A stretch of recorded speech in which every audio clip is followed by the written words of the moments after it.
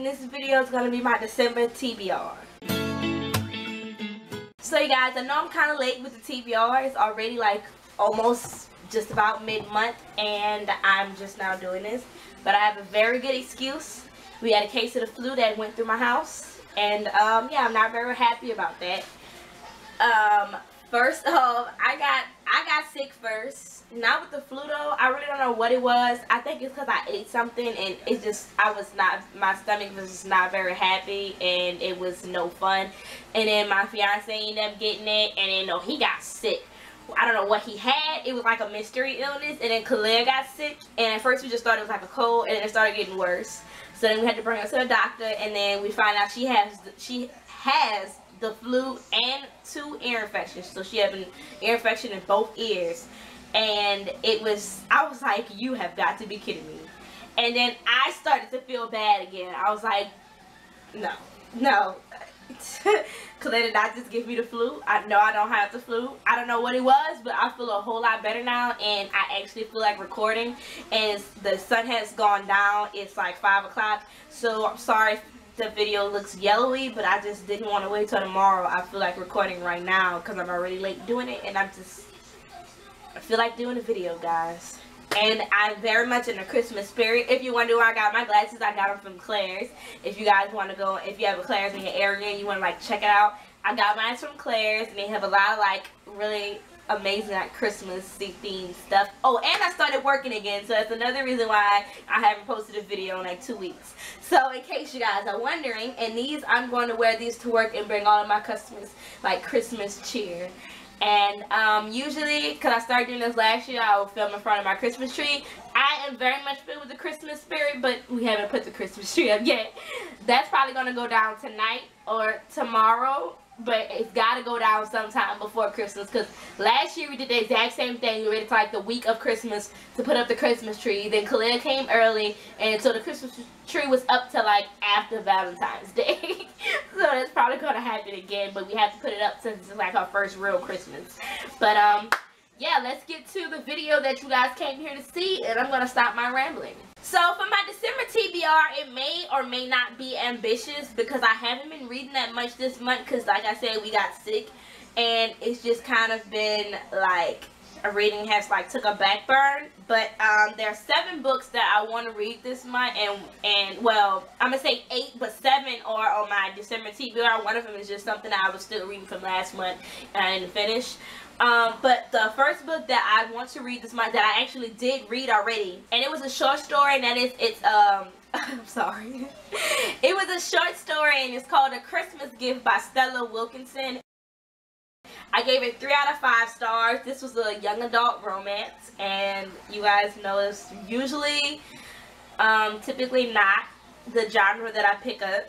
Because you guys know I don't do young adult romance. Like, I do new adult and like adult romance. I do erotica, but not young adult romance, because it is, I feel like it's too like,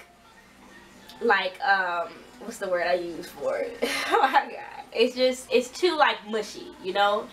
And I gave this a 3 out of 5 stars because I liked it, but at the same time, it was cute, but just why I don't read young adult romance. It was cute, but it was very cheesy, and it was predictable. It was a short story, so it wasn't that long, but it was cheesy, and it was predictable, but it was cute, which is why I gave it 3 out of 5 stars. It is about these 2 teenagers. I think her name is Holly. I can't remember what his name is, but they grew up living right across the street from each other. They was best friends until they got into like their teenage years, and it's like he went his separate way with the cool kids, and she just kind of like stayed herself, and so she wasn't part of this cool crowd, so he couldn't really hang out with her anymore. And it shows how he ends up coming to ask her to find a Christmas gift for his girlfriend.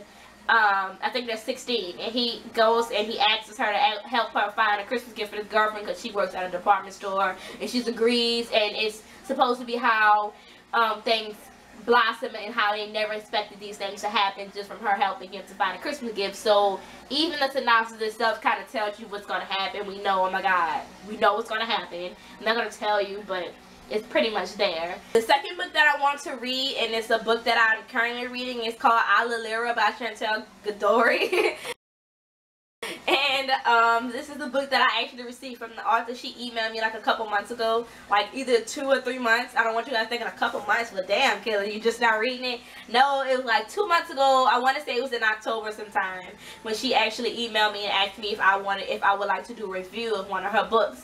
And I did choose this one because it sounded really interesting, but I waited until this month because it really sounded like a wintry kind of read, and I was like, that'll be perfect to read in December around Christmas time during the winter time. And this is actually a retelling of the original Grimm fairy tale, which I never heard of this until this book, so I don't know how it goes, but it sounds really amazing. It's about this girl named Aurelia, I think is her name. I could be saying it wrong, but I don't know, so I'm just going to say it's Aurelia. And her mother dies, and Aurelia has really like golden hair, like not blonde, like gold hair, just like her mother. And when her mother died, she made a request of her father that he could remarry, but only with a woman with golden hair like hers. She makes him promise this on her deathbed with her last dying breath. And he agreed, and for the longest he looked and he couldn't find anyone. And then he started to notice his daughter as she grew up, that she has golden hair just like her mother. And he decides that he wants to marry her, his daughter, to marry her. And not just to marry her to satisfy the kingdom, no, he needs a son so he can have an heir to a throne, and that is why he's rushing trying to find a queen, because he doesn't have a son. So that means this is really gross. He wants to marry his daughter and have sex with her and impregnate her, and it's like all the incest. It's just like, you're kidding me, right? So when she realizes that this is his intentions, she tries to throw him off by requesting these like impossible gifts. Like she wants a dress made by the sun, and she wants a coat made from 1,000 furs, like giving him impossible things that it's the only way he marries her. But when he actually like gets this shit, it's like it sets her off. It's like, are you kidding me? And so she runs away to another kingdom under an alias. Like she changes her name to she changes her name to Alalira, and all she has is this coat of 1,000 furs. So she tries to hide from the men of her father's court, while falling in love with this other Prince Klaus of this kingdom that she's in, that he's allowing her to stay in. And she starts to like fall in love with him, even though he's promised to marry another princess in a neighboring town. And that's what this book is about. And I thought that just sounded so amazing. And I'm like, yeah, I have to read this, because first of all, it's fucking gross that you want to marry a daughter. And like reading it, I'm like, what is his problem? Like, so disgusting. Like, what is his issue? So I mean, I'm enjoying it so far. I love it. I think I'm 12% into it, and I'm just like really enjoying this book, and I can't wait to see like how this goes and how this story like works itself out, because this is crazy. And I can't believe I never heard of like the original fairy tale. So I mean, after reading this though, I think I'm gonna have to look up that original fairy tale, because I'm like, who in the hell came up with that? Then the third book that I want to read this one is King's Cage by Victoria Aveyard, and I want to read this because next year the fourth book is coming out. Warstorm. Yeah, I think that's the name of it. It's coming out next year, and so I need to read this and get it out the way and hand it off to my fiance so that I can read, so that we can start to read the next book that when it comes out. And he's already fussing at me because this took me way too long to read this. I started and I stopped. I started a whole bunch of stuff. I never went back to it. So this one is my time to read this before the next book comes out. And this is the third book in the Red Queen series. If you guys have not heard of it, you guys need to get on it, because this is like my favorite series, and you got, well, one of my favorite series, but it's like at the top of the list. So you guys need to definitely go and read Red Queen if you haven't heard of it. I don't know where you've been. Go and read that, because I really, really love that, and that's all I'm going to say about this. Then the fourth book that I want to read this month is Frost Like Night by Sarah Rosh, and this is the last book in the Snow Like Ashes trilogy, which I have like neglected to read as well, and I really need to finish this trilogy. And I told you guys, like, I'm ready for it to end, but it's like I'm just like pushing it like to the back. Like I don't know, like I want to finish this book, like I want the series to be, you know, done with. I'm ready to end it, but at the same time, it's just like so much like went on in the last book. I'm just kind of afraid to see where this book is gonna go, if that makes sense. And I I don't know. I feel like I'm behind time. But this is also a book I need to finish because Sarah Ross is coming out with another series. And that's coming out, I think it's a pirate kind of series. And that's also coming out next year. So I want to be done with this series before I jump into her next series. If that makes sense with you guys. And I want to make a video for the books that I'm excited for coming out with next year. That are coming out. Because there are a couple that I'm very excited for.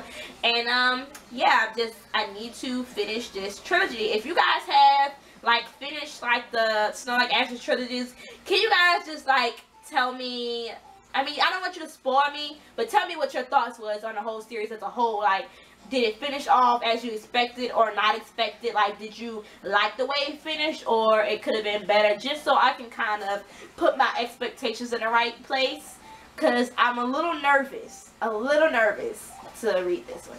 Then the fifth book I want to read is Surprise Me by Sophie Kinsella. And this is a book that I got from NetGalley, but I also like got email from like the publishing company about actually going and get it off of NetGalley, because I actually got My Not So Perfect Life from NetGalley that I love so much. That was really a good book, and this doesn't come out until February 13th, but I want to read that this month, because you guys know how I get backed up on my NetGalley review. So I want to read that now and get it out of the way, even though it doesn't come out until February, because I think this is a good time to actually read that right now, instead of waiting until the month before, because I kind of have an agenda in my mind for January about what I want to read.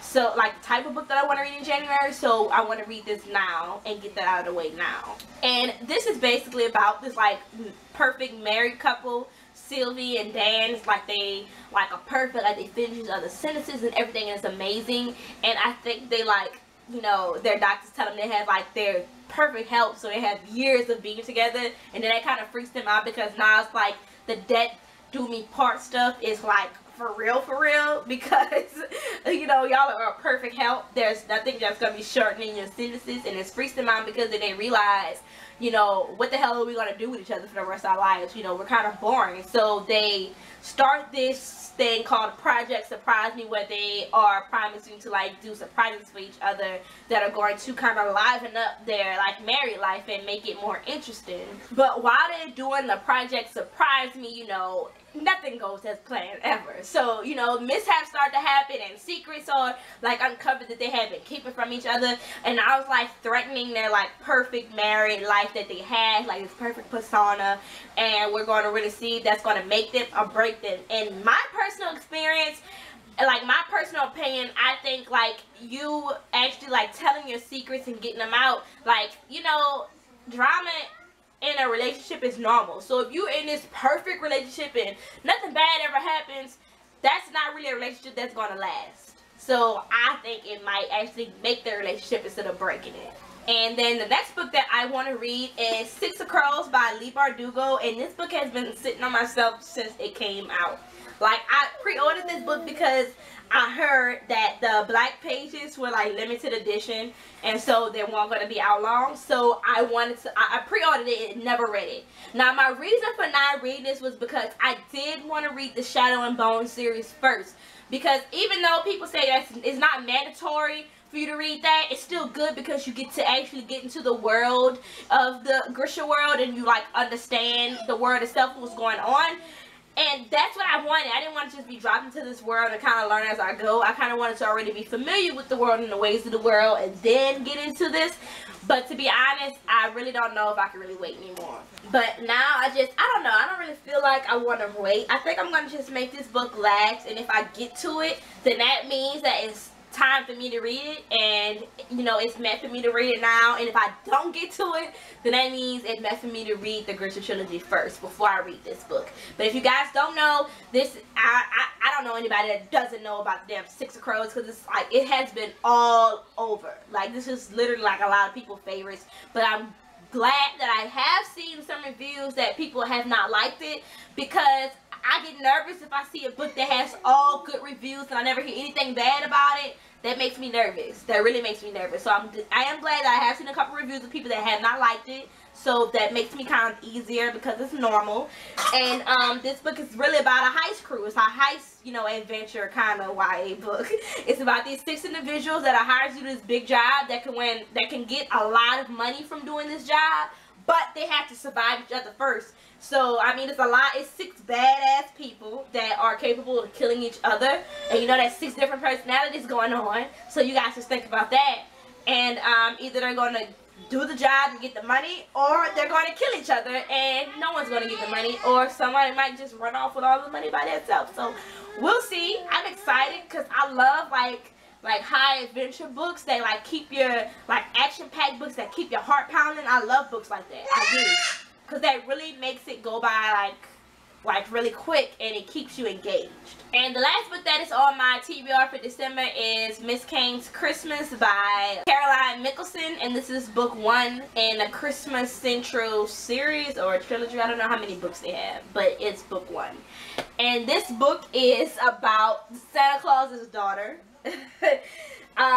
So yeah, it's very Christmassy. Her name is Carol Claus, and she agrees with her father to leave the North Pole to actually go under this alias as Miss Kane as a nanny for this guy. I don't remember his name, but she's going to be the nanny for his family. And the reason why is because he is the author of this book of why you shouldn't lie to your children about Santa Claus and not being real.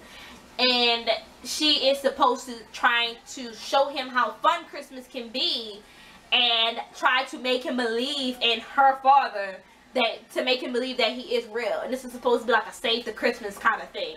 So we're going to see how this goes. I'm a little nervous. It is a chick lit fantasy kind of book, so I'm going to see how this goes. The books that I have read that is considered chick lit has been really good. So, I'm kind of really drifting toward chick lit now. Like, I really think it's a fun genre.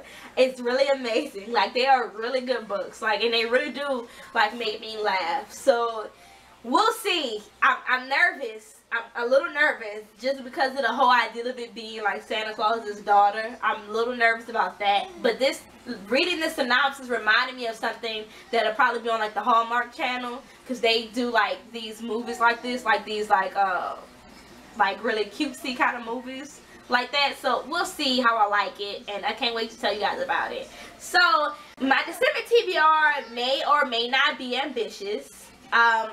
I don't know. I think I may be able to do it, but to be honest, I don't think I am going to read all of these books, especially seeing where we are at in the month and all of the books that I have that I want to read. I don't know. We might. If I kick it into high gear, we may be able to do something.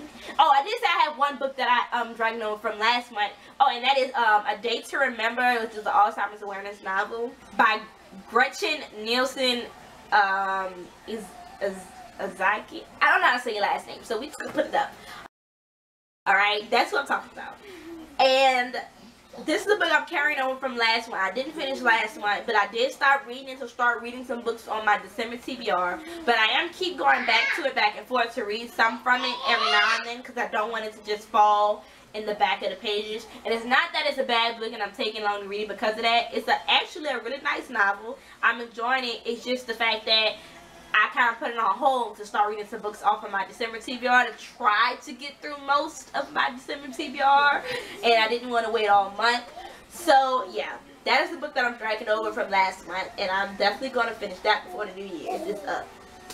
So yeah, that's my December TBR. If you guys follow me on Goodreads, you've probably already seen it already, because I did, you know, make like a list for my December TBR. So you've probably seen the books on there already. If you pay attention like that, you might not.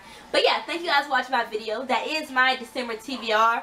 Don't forget to like, share, and subscribe. And don't forget to comment below and let me know what books you guys are planning on reading this month or have read already this month. I really would like to know. And yeah, so that's all for this video. Thank you guys for watching, and I will see you guys next time. Bye.